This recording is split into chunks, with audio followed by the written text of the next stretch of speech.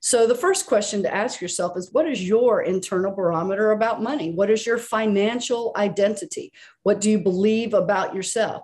Do you have limiting beliefs about your ability to be a successful investor or your ability to make as much money as you want to make? Do you believe that you deserve to make money or that you don't deserve to make money? So pay attention to what your internal barometer and your internal identity is saying about yourself.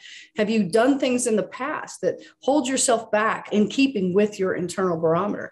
Because if you can identify your internal barometer, then you're one step closer to conquering that self-limiting belief and being able to soar past that internal barometer.